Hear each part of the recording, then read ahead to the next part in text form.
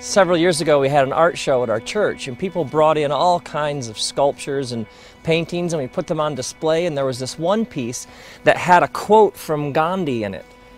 And lots of people found this piece compelling. They'd stop and sort of stare at it and take it in and reflect on it, but not everybody found it that compelling. Somewhere in the course of the art show, somebody attached a handwritten note to the piece, and on the note they had written, "Reality check, he's in hell."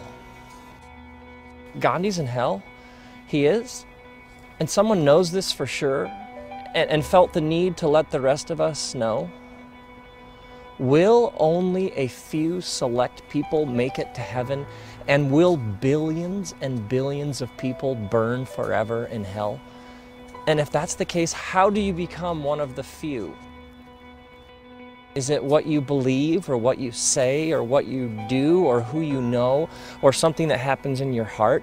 Or do you need to be initiated, or baptized, or take a class, or converted, or being born again? How does one become one of these few? And then there is the question behind the questions, the real question: what is God like? Because millions and millions of people were taught that the primary message, the center of the gospel of Jesus, is that God is going to send you to hell unless you believe in Jesus. And so what gets subtly sort of caught and taught is that Jesus rescues you from God. But what kind of God is that we would need to be rescued? One megachurch pastor has ignited a theological firestorm by suggesting that our response to the Christian message in this life will not necessarily determine our eternal destiny. In his book, Love Wins: Heaven, Hell and the Fate of Every Person Who Ever Lived, Rob Bell says that ultimately all people will be saved, even those who've rejected the claims of Christianity. He argues people will eventually be persuaded by God's love, post-mortem, in the life to come. And Pastor Rob Bell joins us now. Good afternoon, sir. This book you've written has been stirring some controversy because the implication is, as you put it, God's love will eventually melt hearts. That's what you say in the book. So are you a universalist who believes that everyone can go to heaven regardless of how they respond to Christ on earth? In regards to the question, are you a universalist, I would say first and foremost, no. And that is a perspective within the Christian stream. There has been, within the Christian tradition, a number of people who have said, given enough time, God will win everybody over. One of the things in the book I'm very clear on and want people to see is that this tradition has all of these different opinions. Everybody will be won over. Some will continue to resist God's love.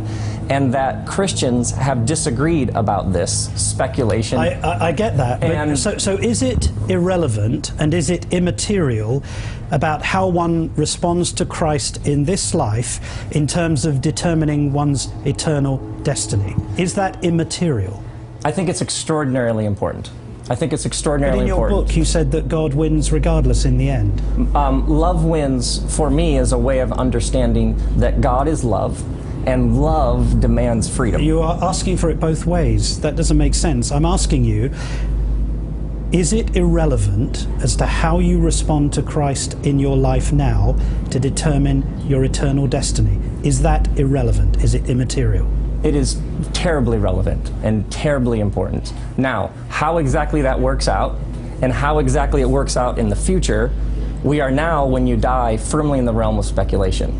And my experience has been that a lot of Christians have built whole dogmas about what happens when you die, and we have to be very careful that we don't build whole doctrines and dogmas on what is speculation. I'm not talking about what happens when you die. I'm asking you how you respond here and now. And the question I'm asking you, and what you seem to be saying in this book, is that God will melt everyone's heart eventually, some even post-mortem in death. So you're the one making the speculation about the afterlife. But you've just indicated, though, one of the problems with this book, which is, in a sense, you're creating a Christian message that's warm, kind, and popular for contemporary culture, but it's frankly, according to this critic, unbiblical and historically unreliable. That's true, isn't it? No. What you've done is you're amending the gospel, the Christian message, so that it's palatable to contemporary people who find, for example, the idea of hell and heaven very difficult to stomach. So here comes Rob Bell. He's made a Christian gospel for you, and it's perfectly palatable. It's much easier to swallow. That's what you've done, haven't you? No, I haven't. And there's actually an entire chapter in the book on hell. And there's throughout the book, over and over again, our choices matter. The decisions we make about whether we extend love to others or not, the ways in which we resist or we open ourselves to God's love, these are incredibly important. How much is this book you working out your own childhood experience of being brought up in a fairly cramped evangelical family and really finding that difficult as you became an adult? How much is this actually that? Oh, I would totally own up to that in a heartbeat. I don't think hell exists. I happen to believe in life after death, but I don't think it's got a thing to do with reward and punishment. And if you have heaven as a place where you're rewarded for your goodness and hell as a place where you're punished for your evil, then you sort of have control of the population. And so they create this fiery place, which has quite literally scared the hell out of a lot of people. You and I are emerging people, not fallen people. Our problem is not that we are born in sin. Our problem is we do not yet know how to achieve being fully human. The function of the Christ is not to rescue the sinners, but to empower you and to call you to be more deeply and fully human.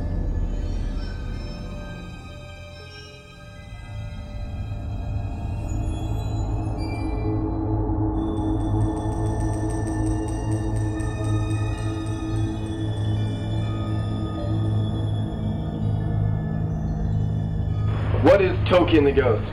This is Toki and the Ghost. Toki and the Ghost is simply putting your fingers together in the form of smoking a joint. But instead of smoking an illegal substance that's harmful for the body, you are inhaling the Holy Ghost with the access point of putting your fingers together looking like you're smoking a marijuana cigarette. But in fact, you are receiving impartation from Almighty God. And then you expect me to get up and say coherent words later, afterwards. Oh, Jesus. Oh, dear Jesus. Oh, Lord. I've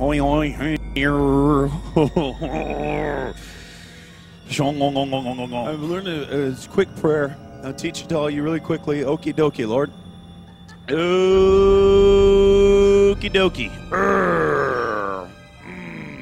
Lord, I love your heavy, drunken glory. I used to have a teaching gift. Just drunken rampage for several days of just binge drinking and overdosing on Glory Cain and co-crucified Cain. And a lot of Godka, a lot of Jehovah, a lot of destroying the works of the devil. And, it's great. It's awesome that we get to have increasing glory. Increasing glory this week over last week, or the Bible's not true.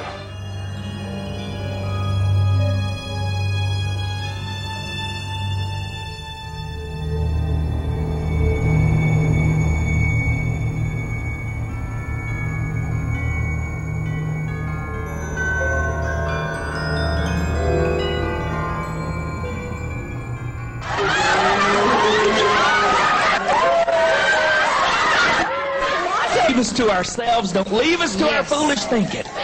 Lord, we want all that you have, all that you have. Yes. And Lord, if it blows our little minds, let them be blown. Father, we want all of what you have, all of what you have. We thank you. Hallelujah. Hallelujah.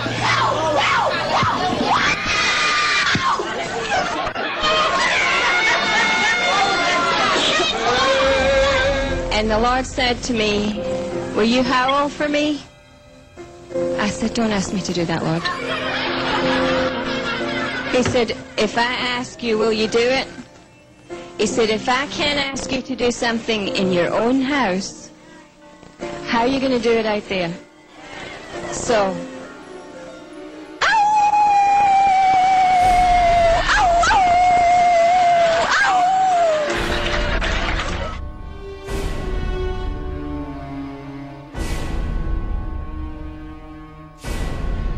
For them to think they was drunk, they must have thought they was drunk. They were acting like drunks.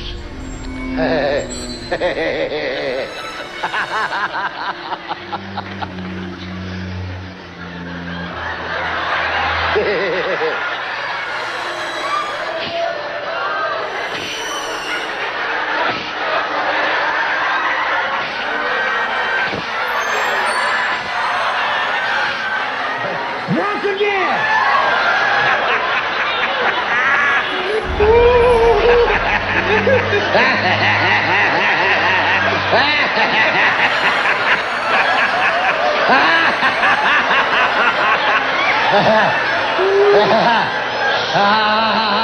This is the first time we've had a full manifestation of that anointing. We got there. Yeah. We got there!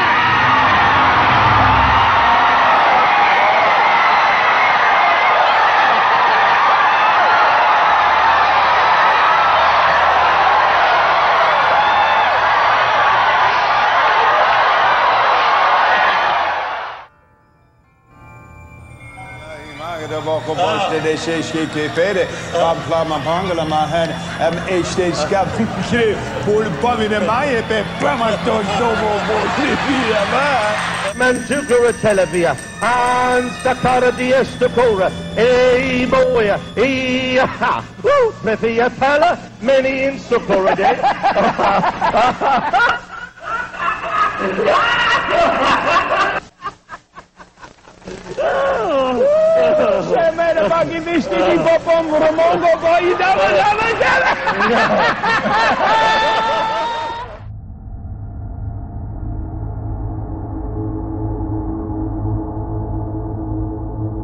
Your victory is secured by knowing your place, position, and possession bought for you at Calvary's cross. Once again, here's Paula and Pastor Larry Huck with more on the 7 places Jesus shed his blood.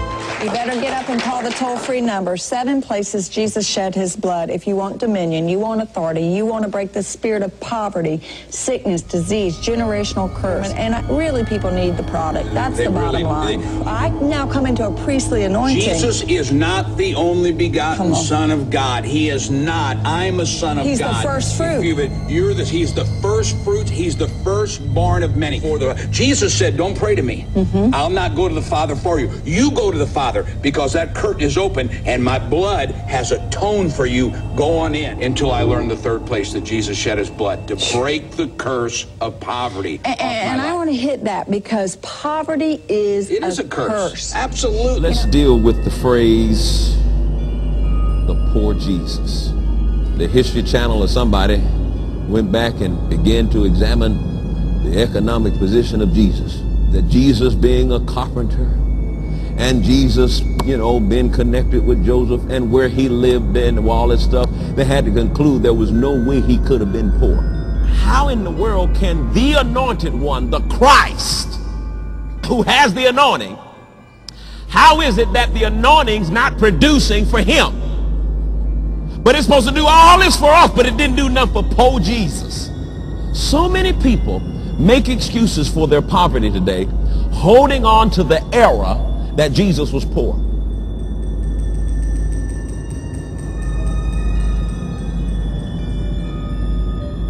What do you need? I need money. Then start creating it. Start speaking about it. Start speaking it into being. Speak to your billfold. Say, you big, thick billfold full of money. Speak to your checkbook. Say, you checkbook, you've never been so prosperous since I owned you. You're just jammed full of money. Shepherds get it first, then the sheep get it. Because sheep follow shepherds. If we shepherds follow sheep, we're going to have poo on our shoes. God always blesses the shepherds first. So a pastor can never see his church prosper if he's poor.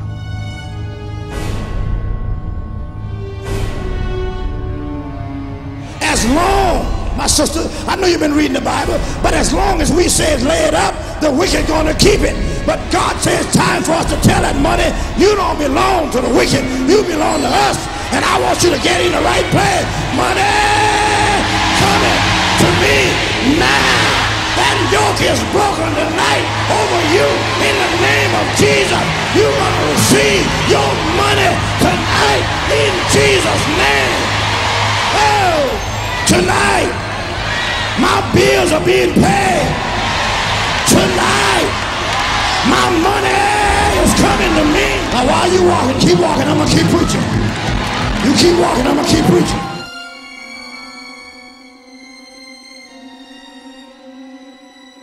How can you glorify God in your body when it doesn't function right? How can you glorify God? How can He get glory when your body doesn't even work? And the Bible says your body is the temple. He lives, the Holy Spirit lives in your body. What makes you think the Holy Ghost wants to live inside of a body where it can't see out through the windows and it can't hear with the ears? What makes you think the Holy Spirit wants to live inside of a physical body where the limbs and the organs and the cells do not function right?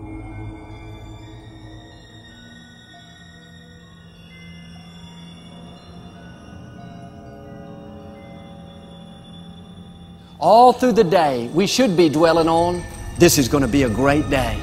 God's favor is on my life. Blessings are chasing me down. No obstacle is too big for me. I know I'm more than a conqueror. When you do that, you're programming your mind for victory. Jesus put it this way, you will become what you believe. That means if you believe you'll always be heavy, then you'll always be heavy. If you believe you'll never break that addiction, then you'll never break it. Your own thoughts will set the limits for your life. You need to reprogram your thinking. All through the day, we should be dwelling on, this is going to be a great day. God's favor is on my life. Blessings are chasing me down. No obstacle is too big for me. I know I'm more than a conqueror.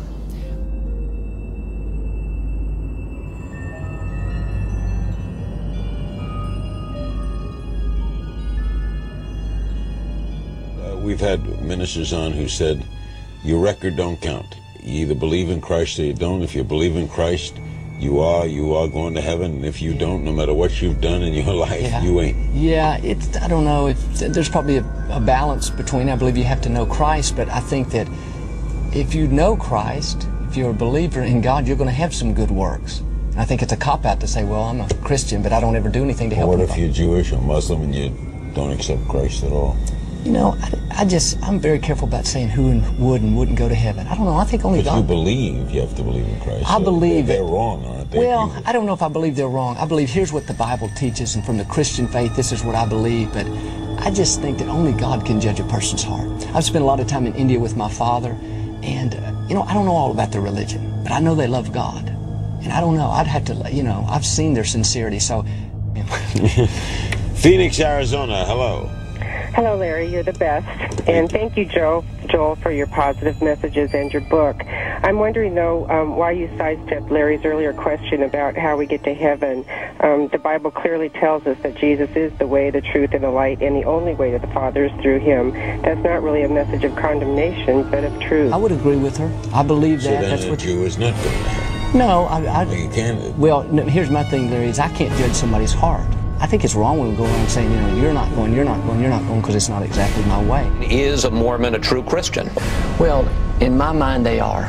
Mitt Romney has said that he believes in Christ as his Savior, and that's what I believe. So, you know, I'm not the one to judge the little details of it. We'll start talking about Joseph Smith, the founder of the church, and the golden tablets in upstate New York, and God assumes the shape of a man. Do you not get hung up in those theological issues? I probably don't get hung up in them because I haven't really studied them or thought about them, and you know, I just try to let God be the judge of that. I mean, I don't know. I certainly can't say that I agree with everything that I've heard about it, but from what I've heard from Mitt, when he says that Christ is his Savior, to me that's a common bond.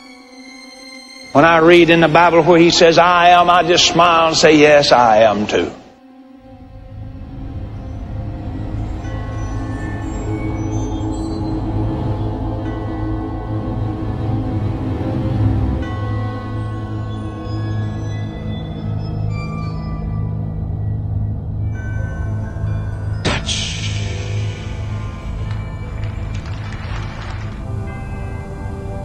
touch this crowd, Lord. Touch.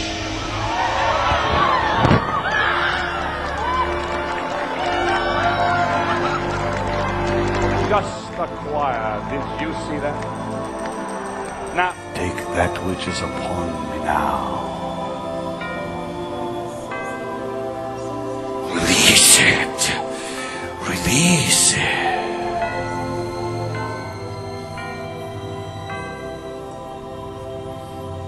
Release it. Release it.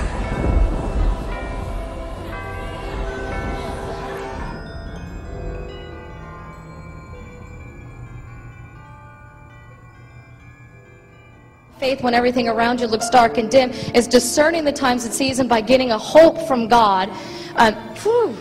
Getting a hope from God. To be able to see, to discern the times and the seasons that's ahead of you. And the thing about the elephant, it wasn't just an ordinary elephant, it was a wild elephant. A wild elephant. It was radical, radical, radical, radical, radical.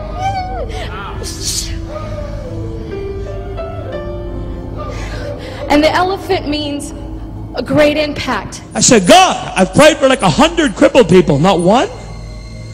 He said, that's because I want you to grab that lady's crippled legs and bang them up and down on the platform like a baseball bat. And I started going, be healed!